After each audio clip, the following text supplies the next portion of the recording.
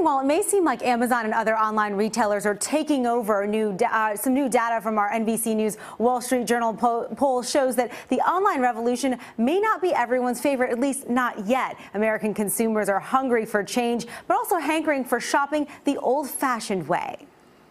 American consumers have a long-standing love affair with shopping and with technology, but when they're combined, the reviews are mixed. According to the new NBC News Wall Street Journal Social Trends poll, on the road, ride-sharing is a hit. A majority of Americans say services like Lyft and Uber are good for the country.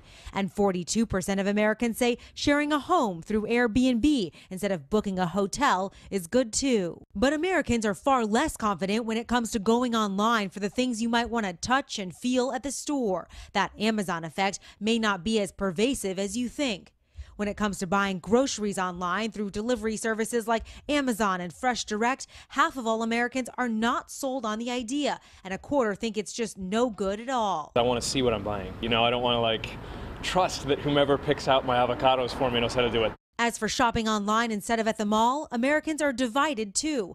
22% think online shopping is good for the country, but 25% think it isn't. I'm part of the problem because I do use Amazon. On the other hand, I hate seeing little stores close down. At the same time, almost no one is happy that large chains like Walmart and Target have taken over local mom and pop stores. You're going to come in here and get customer service that you're not going to get in either of those places. Renee Kennedy is the owner of Earth Baby, an independent baby product retailer in Los Angeles. We know your name when you walk in. You know our name. I know about your family. You know about my family. My family owns a retail shoe business, and that's currently going out at the moment.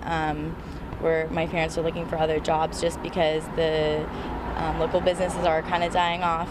The bottom line, consumers want variety, but not at the expense of their communities or less competition. And then if you want some ideas, let me know and I can chime in. Okay, perfect, thank you. So smaller businesses are tapping into a renewed demand for that personal touch.